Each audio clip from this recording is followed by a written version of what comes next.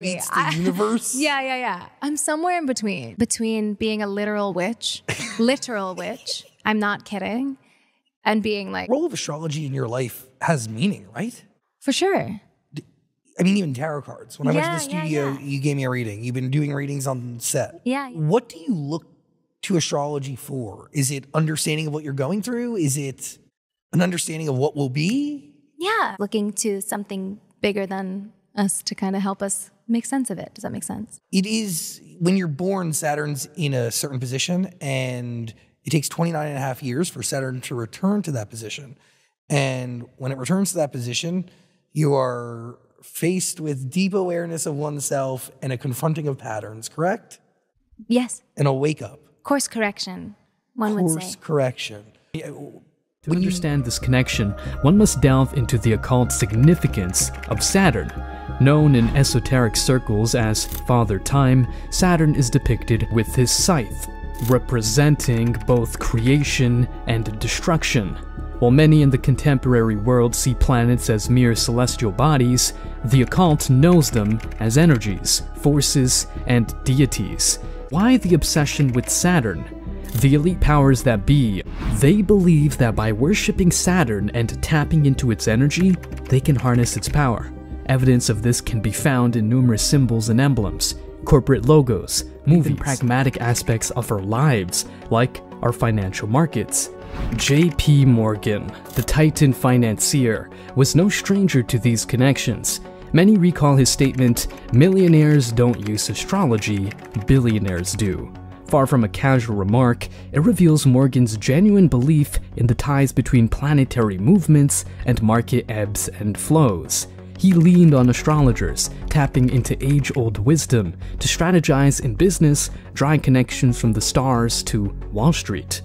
Now, Raymond Merriman, a stalwart in financial astrology today, brings ancient practices to contemporary tables. With an impressive career spanning decades, Merriman's work bridges the celestial with the economic, gaining nods of respect even from skeptics. Morgan's legacy is proof that some elite figures don't just understand these connections, they harness them. Saturn, Latin Saturnus, was a god in ancient Roman religion and a character in Roman mythology.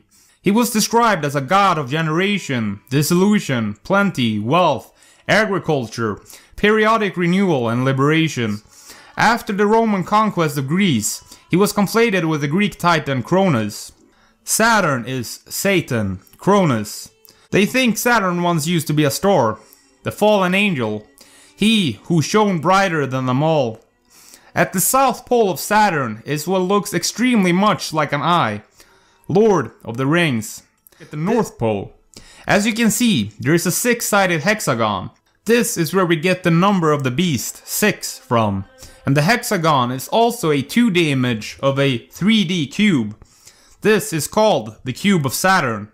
The large black cubes of Saturn are displayed as markers around the world in places where the powerful Luciferian elites wish to display their power, symbolism, and allegiance to Satan/Lucifer, without the general public even being aware of their meaning and significance. Yourself as a space traveler who visits Earth in a fictional post-apocalyptic world. Digging through the rubble of the once thriving planet, you come across a copy of a US $1 bill with the two-sided Great Seal of the United States joined in the middle by the phrase, "In God We Trust." Upon consideration, you ask yourself, what God did this refer to? And with no preconceptions, you allow the symbolism on the seal to speak for itself, from which you quickly determine that this had been a great culture who worshipped Egyptian and Greek deities, especially a particular solar one whose all-seeing eye glares from atop an unfinished Egyptian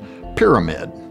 Upon further investigation into the specific beliefs of the strange group whose members had influenced the Great Seal, you discover from their highest masters, including one illustrious Albert Pike, that the sun god they venerated so highly had been known to them at various times in history by the names Apollo, Osiris, and Nimrod, in quote. Thompson, the designer of the Great Seal's final version, condensed line 625 of Book 9 of Virgil's Aeneid, which reads, Jupiter omnipotus, Audacibus annuet coeptus, which means all-powerful Jupiter favors the daring undertaking, he condensed that down to annuet coeptus.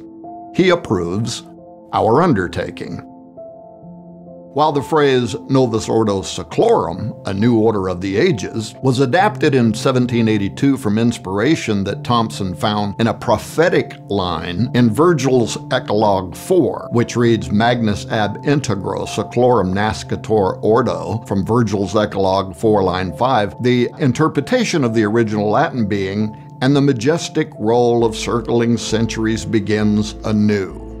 Now that phrase is from the Cumae Sibyl, a pagan prophetess of Apollo, identified in the Bible as a demonic deceiver, and it involves the future birth of a divine son spawned from a new breed of men sent down from heaven when he receives the life of gods and sees heroes with gods commingling.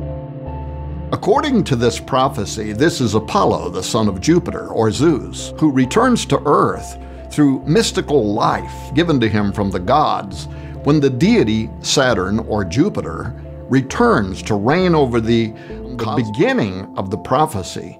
Referenced on the Great Seal of the United States, here's what we read. Now the last age by Cumae Sibyl sung has come and gone, and the majestic roll of circling centuries begins anew.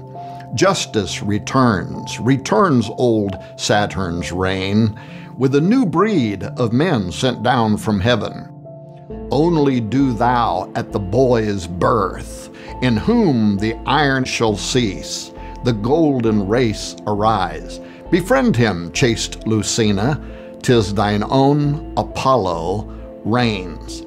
He shall receive the life of gods and see heroes with gods commingling, and himself be seen of them, and with his father's worth reign over the world. This means that the Great Seal of the United States is a prophecy, hidden in plain sight by the Founding Fathers for more than 200 years, foretelling the return of a terrifying demonic god that seizes control of Earth in the new order of the ages. This supernatural entity was known and feared in ancient times by different names: Apollo, Osiris, and even farther back as Nimrod, whom Masons consider to be the father of their institution.